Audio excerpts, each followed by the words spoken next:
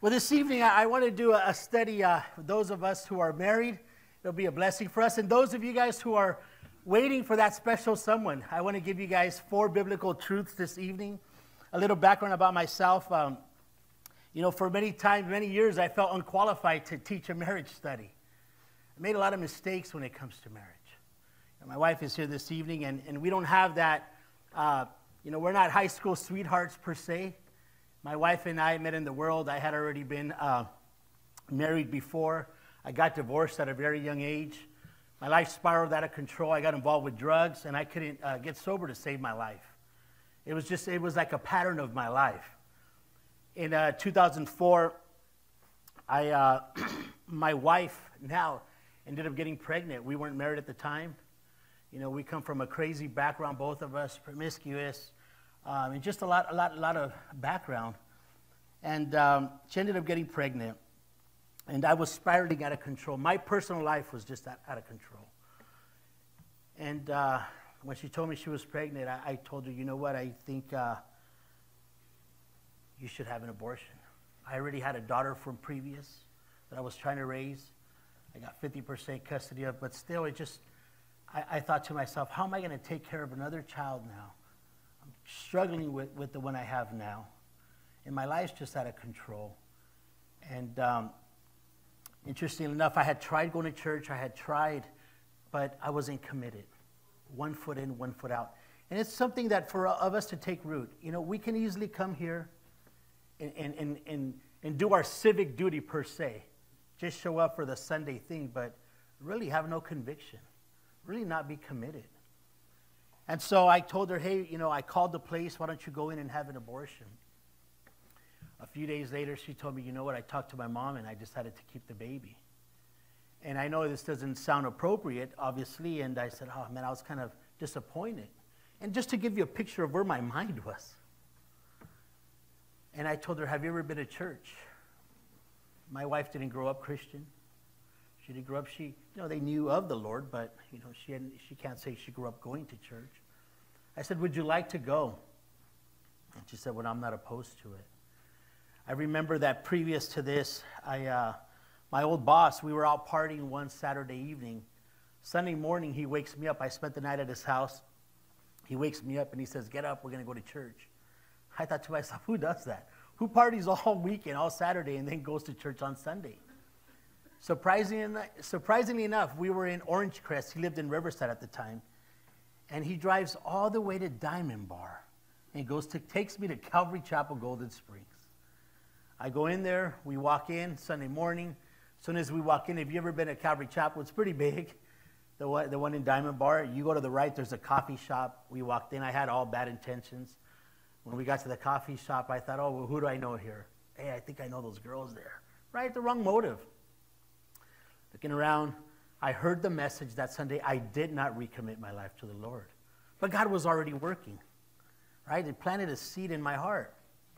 Fast forward now, 2004, I tell my girlfriend at the time, do you want to go to church? She said, yes. And where do we go? Calvary Chapel, Golden Springs. I began to go. In December of 2004, our son was born. In fact, next week, I think it's a week on the 10th, he's going to be 18 years old by the grace of God. And how foolish to think that at one time, I contemplated him not being here. And that is truly the grace of God. I can't say I changed overnight, began going. I did not serve at that time, but I was going to church 2004. 2005, that girlfriend I had, we ended up getting married. In 2006, we had another son. We each had a daughter from previous. So in 2006, our son Jacob was born. 2007, I would go on a trip that would change the course and the direction of my life. I'd go to Israel with Raul. There was 100 men that were on that trip. I happened to go on there. And I came back never the same. Since January of 2008, I've been serving faithfully at Calvary Chapel, Golden Springs. Next year, we'll celebrate 18 years of marriage with my wife by the grace of God. So I wanted to share, and I'm thankful, guys, for God's grace upon our lives and upon our marriage. I don't know how long you guys have been married here. Maybe some of you guys longer. Maybe some of you guys less. Maybe some of you are praying for that special someone. You know, don't give up. God hasn't forgotten about you. And his timing is perfect. But with that being said, I do want to share this. Aside from the gift of salvation that God has given me, the next greatest gift God has given me is my wife. And why I share this is because marriage is very important. Take note of this. Your relationship with your spouse is very important. And Satan wants nothing more than to destroy it. Satan doesn't want you married. Satan will pry and pull and do whatever he can to divide you guys. Because if he divides the marriage, then guess what? It splinters the children. It's a trickle effect. It'll affect everyone in that household. And so easily, so cunning, he comes in and spreads division within our marriage. And as I was thinking about this study, I want to give you guys 4 biblical truths today regarding marriage and our walk with and walking worthy of our marriage. You know, who here who's married wouldn't want their marriage solidified in Christ? We'd be fools to say no. You know, we should desire a stronger marriage. We should desire a marriage that's thriving. You don't want a marriage that's surviving. You want your marriage to thrive. Right? To be on fire for the Lord, but yet to be on fire for each other. That's what it's for. God created this. You know, a picture of marriage, when you see the Bible, it's a picture of marriage. From the beginning all the way to the end. In fact, the Lord's going to come back for his church. We go up, the judgment seat, then after that, what happens? The marriage supper of the Lamb. Whether the ceremony's going to be longer in heaven or we come back in the second coming and have the feast here, Bible doesn't tell us, but it's going to happen. But the Bible's a picture of marriage. And the world wants nothing more than to distort marriage. Look what they're doing. Look at their agenda. They come against it. So we're going to be in the book of Ephesians today. Ephesians chapter 4. I want to give you all 4 things. Simple biblical truths. A background about the book of Ephesians. It was written by Paul. And it's what we call one of the prison epistles. Along with Colossians, which I love. Right, the preeminence of Christ it speaks about. Then you have Philippians, which the theme of Philippians is joy, rejoicing in the Lord. And then you have Philemon. But in this letter, Paul outlines and teaches the Ephesians some of the deepest and greatest truths of God. I'm going to just sum it up for you guys. In the first 3 chapters, he outlines all the riches that are ours in Christ, teaching us what it means to be the church, the bride of Christ, and our standing position because of what he's done for us. Chapter 1, he speaks about the redemption that we have in Christ. Chapter 2, he speaks about he made us alive when we were dead in our trespasses. Christ is our peace. He's our cornerstone. In chapter 3, he speaks about the mystery, right? The mystery revealed. And what is the mystery? The dispensation of the grace of God. Chapters 1 to 3. And then from chapter 3 and on, the last 3 chapters, Paul applies these truths in a very practical way, outlining the walk of the believer in light who we are in Christ. The walk of the believer. That's what I'm going to speak about today. He talks about walk. And when he says walk, it's not just a physical position, but that word walk means the manner of life. How we conduct ourselves as Christians. How we conduct ourselves in a marriage. You know, we're no longer who we used to be. I love Romans 12, verse 1 and 2, where Paul says, I beseech you. Paul's saying, I beg you, I urge you, by the mercies of God, because of what Christ has done for you and I. Right? He gave his only son. He says, because of what he's done for you to present now your members, your body as a living sacrifice. Think of it. Because of what Christ has done for us, now we are to present our bodies a living sacrifice, holy and acceptable, he says. And he says, and do not be conformed to this world, but be transformed by the renewing of your mind, that you may prove that what is that perfect and acceptable and perfect will of God. We're no longer who we used to be. But why is it that sometimes in the marriage we tend to go back to those old things, those old habits, and it causes grief? You know, it's interesting. We can fool people, but you can't fool your spouse. Your spouse is with you 24/7. And as I came to the Lord, I know I summarized my testimony there, but the first few years was really rough. You see, I had one foot in, one foot out. Our church is very big. You could come in, sit on a Sunday, Wednesday, nobody would know it. Come in, before the last song's over, go out, and keep living your life. And see, my view of Christianity was like, I could go to church, but if I feel like having one or two, I can have it. No, I can't. You see, then you start compromising. And what happened is started getting strife in my marriage. My wife was like, hey, I thought you were a Christian. Hey, I thought we were going to church. But you continue to do those things. Coming back from a background of addiction, why would I want to dabble with those things again? And your spouse knows you. And sometimes your spouse begins to call you out on these things, right? And we don't like it. Think about that for a moment. And your spouse means well. They love you. They know that those things will bring hurt into the marriage. So why would we want to do them again? And Paul's saying, hey, you've been transformed by the renewing of your mind. We're no longer who we used to be. We've been saved by grace. I noted this. If we're struggling with who we used to be, then let me tell you, you're going to struggle in marriage. That's what I mean. Your spouses don't want the old you. They desire a lifelong with the new you, the new creation that you are in Christ. The Bible says if anyone is in Christ, he's a new creation. Old things have passed away. Behold, all things have become new. We are new creations in Christ. If so, then why do we continue to do those things that we used to do before? I struggled in my marriage, guys. 1 foot in, 1 foot out. So much so that before I went on that trip to Israel, my wife found a large quantity of drugs in my pocket. And you know, I remember looking at her face, and it wasn't a face of disgust, but she was truly disappointed. Like, man, this guy's never going to get it. And by the grace of God, I went on that trip. And one of my prayers of that trip was, Lord, I don't want to come back the same. Lord, change me. And in that trip, I yielded my life to the Lord. So I want to share this with us. If we're struggling in our marriage, it's a time for us to examine ourselves. It's easy for us to examine our spouse and point out a list of what's wrong with them. Listen, before you can fix them, you need to fix yourself. Work on your relationship with the Lord. That word walk comes from the Greek word peripateo, figuratively signifying the whole round of activities of the individual life. As I shared, it's our manner of life. How is your walk today? How is your walk? Just an examination. Are you walking worthy of your marriage? It's easy to say yes when you're holding her hand. But what about at work when no one's looking?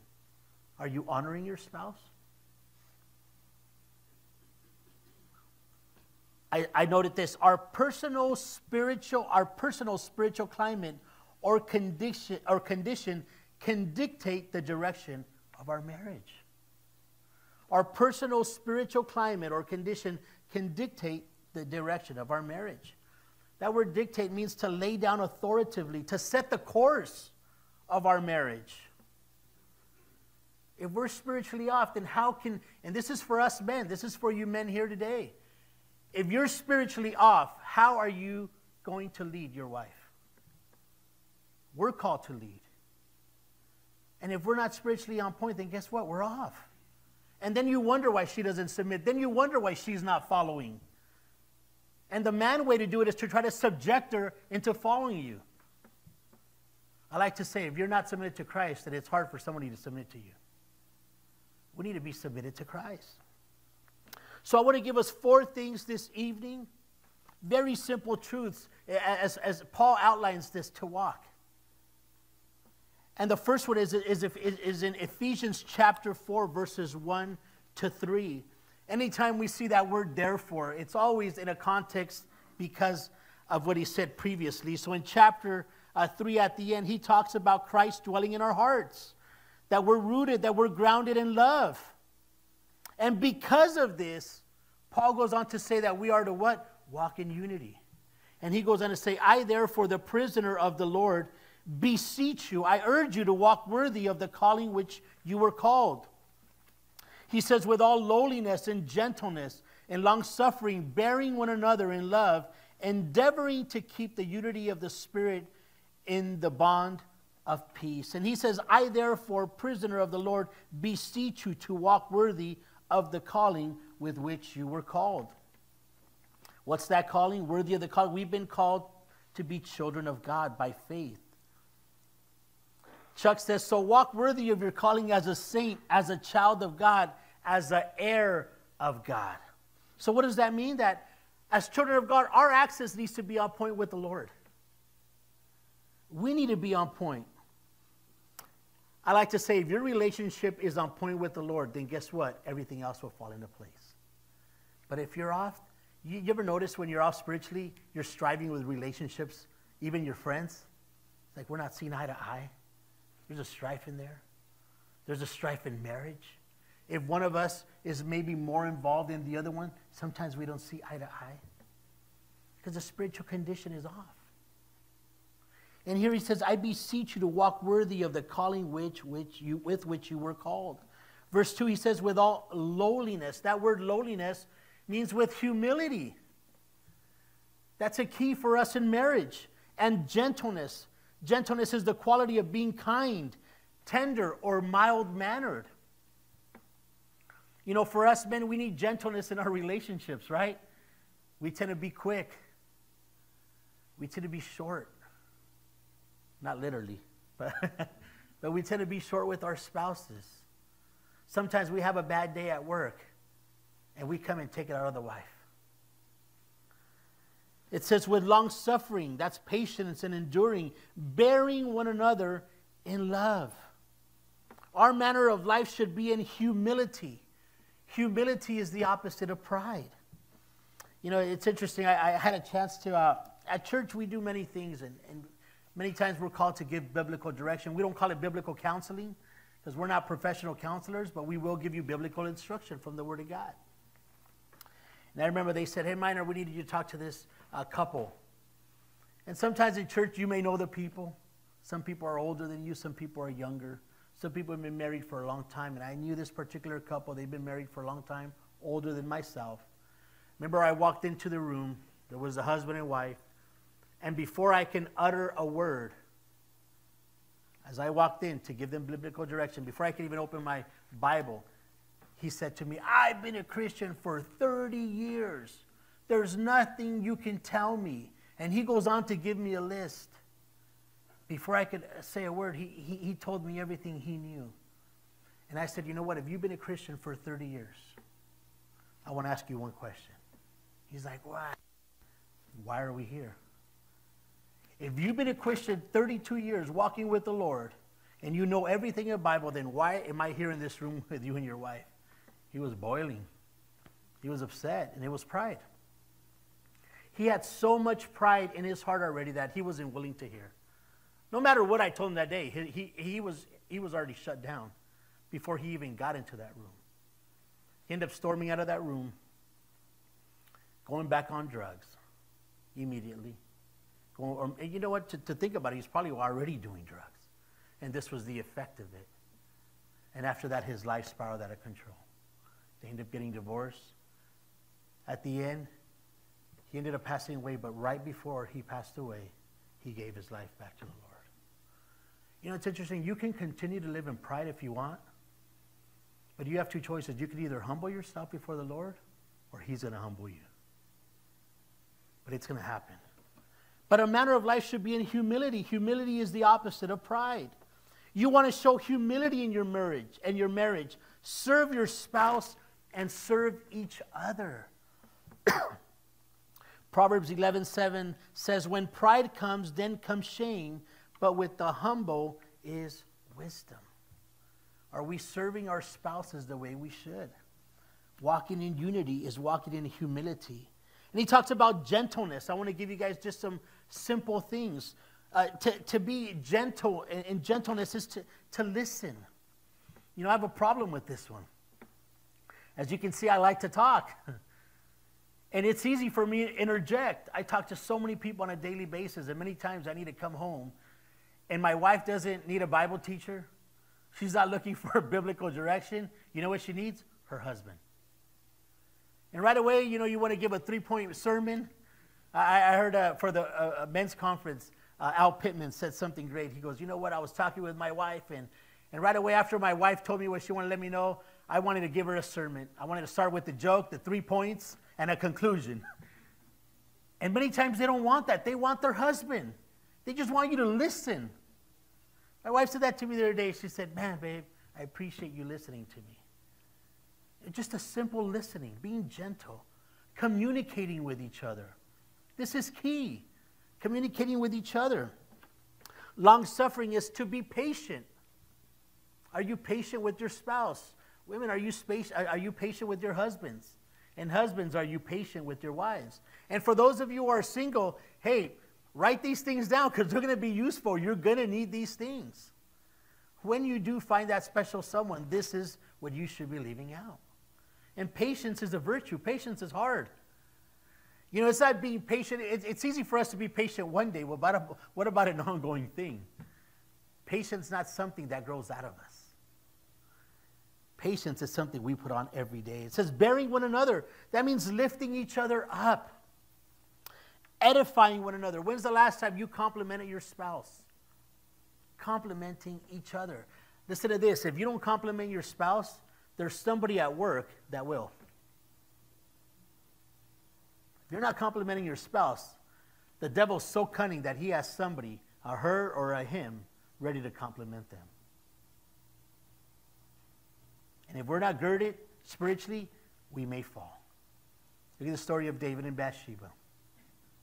There was David on his idle time. He comes out. Do you think he thought to himself, you know, I'm going to commit adultery, I'm going to commit murder? Never. All he did was come out. That's about the time the men were at war. He comes out, he happens to look, and there's a girl there bathing. It caught his attention. You know, when temptation comes, and why I share this with us is when I say somebody will compliment your spouse, because we're not exempt from temptation as Christians. Many times you want to think that, but no, temptation does come. The choice you have is, are you going to give in to temptation, or are you going to run from temptation? And so Bathsheba is there bathing. David sees her. And then he looked at her. And then he said, the Bible says that he inquired of her. You see, now he's meditating in his mind, oh, she's beautiful. Oh, who is that girl? And then it says when he inquired of her, I love this portion of Scripture. It says, and someone said, isn't that the wife of Uriah the Hittite? Isn't that beautiful?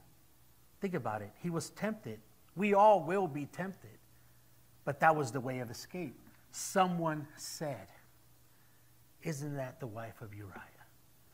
For us who are married here today, and even if you're not, if you're facing temptation, let me reiterate that to you. God will give you. He does give you a way of escape. It's up to you to take it, though. That's when we surrender our yield, surrender our lives and say, Lord, give me the wisdom. Lord, give me the strength. Lord, I'm faced with this decision. Help me. Because when we don't, what happens? The Bible says, by means of a way of a harlot, a man is reduced to a what? A crust of bread. So fast. And then you look back and think, well, what happened? What do you mean what happened?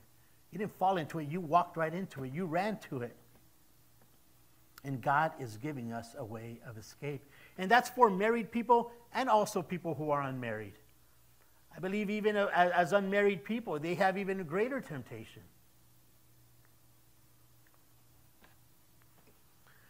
We need each other's affirmation. Proverbs 15:1 says, a soft answer turns away wrath, but a harsh word stirs up anger. There's a way when we can edify our spouse. There's a way where we can encourage our spouse instead of tearing them down. In today's culture, many marriages are living proof of the opposite. Husbands and wives are prideful and don't want to hear it. No gentleness toward each other. I was looking up stats on divorce last night. I think they used to be at 50%, but the rate of marriage has gone down. People are not getting married as much. They rather just live with each other. And we're still at 40%. Think about it from this perspective.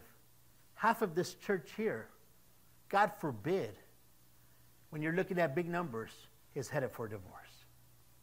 That's a huge number. Why? Because people would rather say, hey, you know what, I don't want to deal with it. We're called to a different calling. Your spouse is your spouse for life. God gave you that spouse. It's up to you how you treat them. It's up to us what we do. Verse 3 says, endeavoring, make it an aim, a goal, to keep the unity of the Spirit in the bond of peace. You should make it a goal to bring peace in the home. You know, when there's a disagreement, it can happen.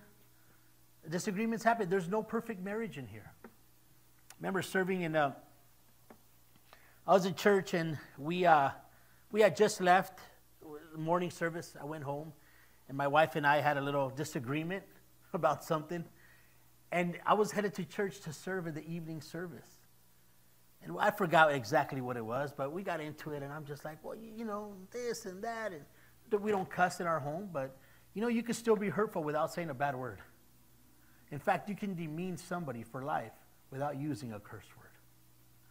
But we're having this disagreement, and I said, well, I'm out of here. I got to go to church. Well, you go, and it just wasn't good. I leave. I jump on my car. I'm driving to church, and I'm upset inside. Inside, I'm still boiling, right? I'm like, man. And I don't feel right. I said, how am I going to go serve the people when I've had this disagreement with my wife? I walk into church, park my car, walk in, and I felt this restlessness. I said, you know what? I can't. Before I got more, I made a U-turn. I walked back to my car. I got in my car and drove home. When I got there, my wife opened the door, and she probably thought, oh, man, round two, he's back. She said, you're back? I said, I am. And she looked at me like, what? I said, you know what? I'm sorry. I said, I'm sorry. As I was driving, the Lord convicted me, and how can I serve the Lord? How can I serve the people when I can't serve you? Think about that for a moment. Not to say that, you know, but putting it in perspective. Make things right at home. You know, at that time, it was more important for me to be at home than to be in church. It's more important for me to help restore my marriage than to go help restore someone else. Ecclesiastes 4:12 says, though one may be overpowered by another, two can withstand him, and the threefold cord is not quickly broken. A cord of three strands is not quickly broken, it says. The cord of three strands represents God, the groom, and the bride. Represents the marriage. Braiding these three strands symbolizes the joining of one man, one woman, and God in our marriage. You see, when you don't have God in the marriage, then it's easy to split up and divide and go your own way. You know what? You go your way, I'll go my way. Just give me 50-50, she says, right? No. But it's easy to go each other's way, but we have God at the center of our marriage. He's holding us together. So the first thing we saw was to walk in unity. The second thing I want to look at is in Ephesians chapter 5. Just turn the page over there, and I want to look at verses 1 and 2. And Paul still maintains this thing. He says, walk in unity. Number 2, walk in love. And because of this, he goes on to say, therefore be imitators of God as dear children, and walk in love as Christ also has loved us and given himself for us, an offering and a sacrifice to God for a sweet-smelling aroma. The second thing to safeguard your marriage, walking in love, do you guys know what that means? Is to walk in forgiveness. This is important for us. We can't be imitators of Christ if we're not walking in forgiveness. Some of us have been hurt, but have we allowed the Lord to really heal us? Ruth Graham said, a happy marriage is the union of two good forgivers. A great marriage is the result of two good forgivers. Notice that it's just not forgiving once, it's an ongoing thing. Forgiving your spouse and moving forward. And continued forgiveness. But you know what? Nowadays we have this thought or this saying that we forgive, but we don't forget. We forgive, but we don't forget. And we constantly bring up the hurt. We constantly, well, do you remember you said this and you said that? And there we go back, spiraling out of control. I noted this, when we don't forgive, it starts to fester and turns into bitterness, then resentment, then frustration, and then it becomes to show up. Forgiveness. You know, I noted this. You and I should be the greatest forgivers because we ourselves have been forgiven of so much. The verse earlier this morning was Romans 5:8. But God demonstrated his love towards us, yet while we were still sinners, Christ died for us. God has forgiven you and me of so much. And some of us haven't found it in ourselves to forgive our spouse. We need to forgive. What about our parents? What about our loved ones? If I were to survey this room, we could all probably talk about hurt, talk about pain. We've been hurt by someone. And you can choose to live with that hurt. And I'm not trying to make light of anyone's hurt here today. Or we can choose to forgive. You know, when we choose to forgive, it heals us. It heals us. We don't carry that hurt. We don't carry that burden anymore. And we're saying, Lord, I'm giving it to you. Forgiving. The third thing, and moving right along, is we need to walk in light. And he says it right there as well in Ephesians chapter 5, moving down to verse 8. It says, for you were once in darkness, but now you are light in the Lord. Walk as children of light. For the fruit of the Spirit is in all goodness, righteousness, and truth, finding out what is acceptable to the Lord. And have no fellowship, that means don't partake, with the unfruitful works of darkness, but rather what? Expose them. For it is shameful even to speak of those things which are done by them in secret, but all things that are exposed are made manifest by the light, for whatever makes manifest is light. So we saw that in a marriage we're to walk in unity, we are to walk in love, we're to walk in forgiveness. The third thing is we're to walk in light. And this is very important. Walking in light means there's nothing hidden in our lives. Nothing hidden in our lives. You know, one thing about light is light exposes everything. Light shines on you and it'll expose everything. And God's word is light, and he exposes our hearts. He exposes our lives. You know, there's nothing your spouse shouldn't know about you. You know, my wife has access to my cell phone.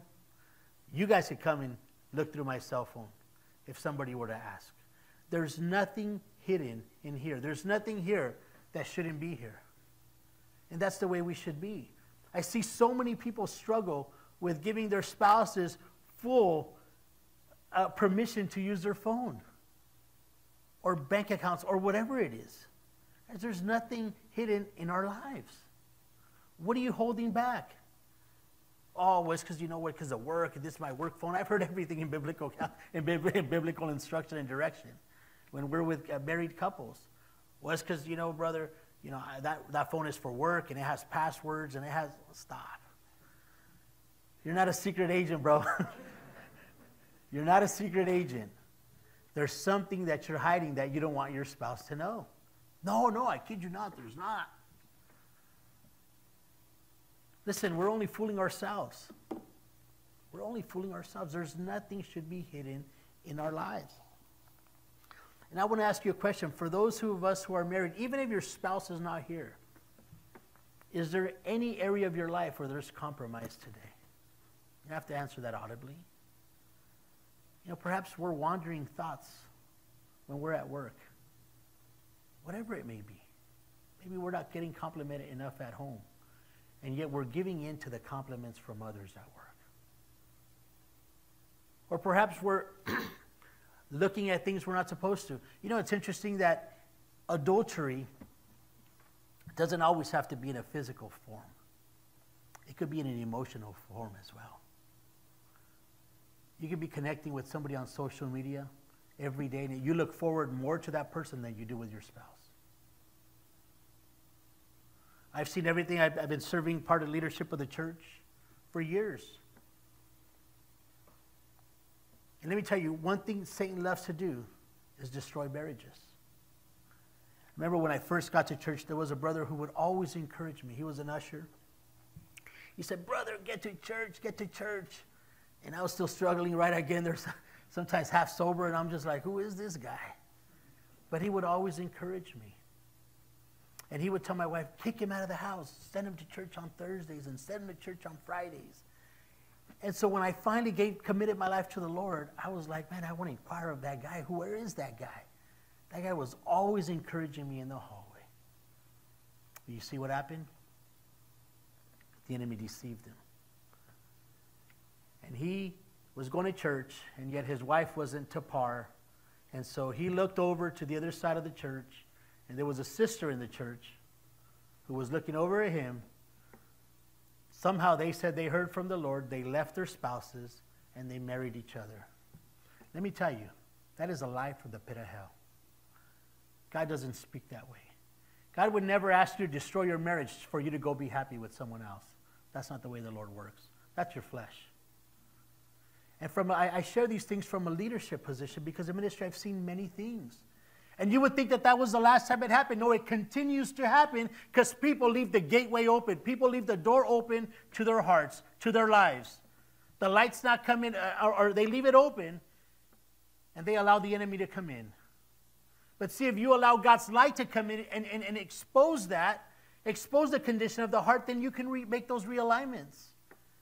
You can say, Lord, I surrender. Lord, I give it to you. The Bible says that if we confess our sins, he is faithful and just to forgive us and to cleanse us from all unrighteousness. But it takes your part to confess. It takes your part to say, you know what, I'm wrong. But you know what the enemy does? He puts that pride in there where we say, no, I'm not. And that pride will hurt you. We are to walk in light. We cannot allow sin to permeate in our lives. The Bible says that a little leaven leavens the whole lump. What does leaven do? It's a preservative. And there it goes, and it's used for bread. And so if we allow a little bit of sin in your life, it's going to ravage you. I would pray today that if any one of us who are married are dabbling, it would end today. It would end today. I've seen many of my friends suffer in ministry, in their marriages, and Satan come and ravage them because they did not deal with sin. And I share this openly with you because we don't want to be that statistic. Everyone hurts. It's so sad when you find out there's infidelity in the marriage. Secret sin, it will destroy your marriage, it will destroy your character, it will destroy your children, it will destroy you. It will destroy the ministry. Martin Luther says, there's no estate to which Satan is more opposed as to marriage. The unity. I pray all of us would be walking in the light today. 1 John 1:7 says, but if we walk in the light as he is in the light, we have fellowship with one another, and the blood of Jesus Christ, his Son, cleanses us from all sin. Matthew 5:14 says, you are the light of the world. A city that is set on a hill cannot be hidden. Listen, you are light. You can't hide. The fourth thing we saw, we need to walk in unity, to walk in love, to walk in light. And the fourth thing we are to do in our marriage, and even as us, those who are single here today, is to walk in wisdom. Notice that, a continuous thing. And there it says in Ephesians chapter 5, verses 15 and 16. It says, see then that you walk circumspectly, not as fools, but as wise, redeeming the time, because the days are what? Evil. That word circumspectly means for us to walk carefully, to be diligent, to be mature. Be careful where you go. Be careful what you're doing. These aren't the times to be playing around. When you're walking in wisdom, you're walking circumspectly. You're safeguarding your marriage. You know, no matter where I go, I represent, number one, the Lord. People see me here, but people see me in church. First thing I represent anywhere I'm at is the Lord. I always tell people, you're representing something. You're either representing the Lord or misrepresenting the Lord. And enough people are doing that already. We're to represent Christ everywhere we go. Whether at work, where we eat. People listen to your conversation. I'm always perplexed when I go to a dealer or I'm at an establishment, a restaurant, and people are cussing up a storm. And then they see you pray there. Oh, you go to church? Yeah, I go to church. I go to Calvary Chapel of the Springs. Oh, I go to church too. They were just spewing a bunch of profanity. We blow our witness. And I share that because we don't want to be like that. I'm not trying to be overcritical or judgmental. But how are we displaying our testimony out there? Number one, we represent the Lord. Number two, being involved in ministry, whether I like it or not, I'm a representation of the ministry. Oh, I've seen you, brother, over there. Right? They know. People know. And the third thing, and most important, you know what I represent? My wife. Oh, man, that brother's married. Man, I see him talking to that girl all the time. Aren't you married? Hey, what are you doing? We're a representation of our spouse. Are we walking in wisdom?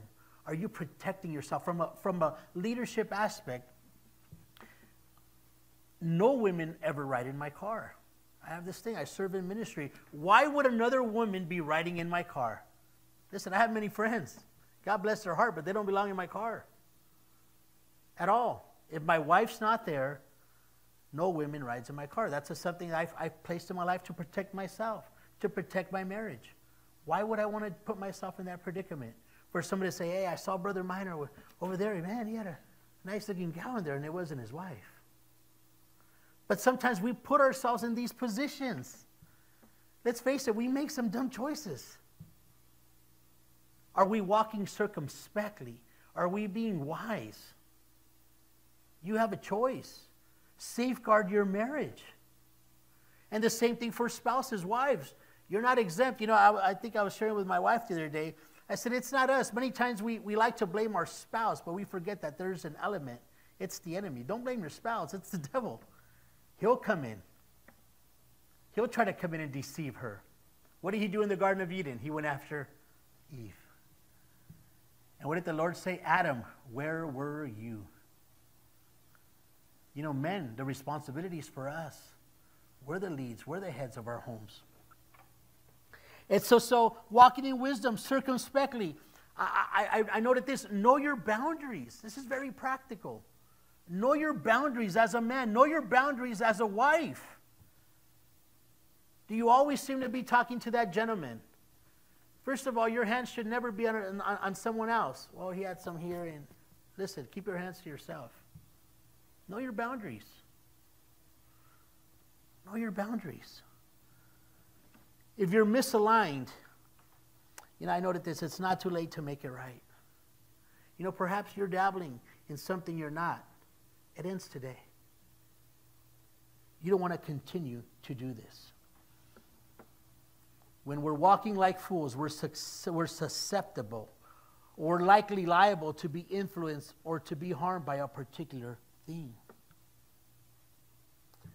And I don't want none of us to fall prey to that it won't happen to me syndrome. Oh, brother, that won't happen to me, brother. Oh, I've been married 32 years. No, let me tell you, it'll happen to anyone.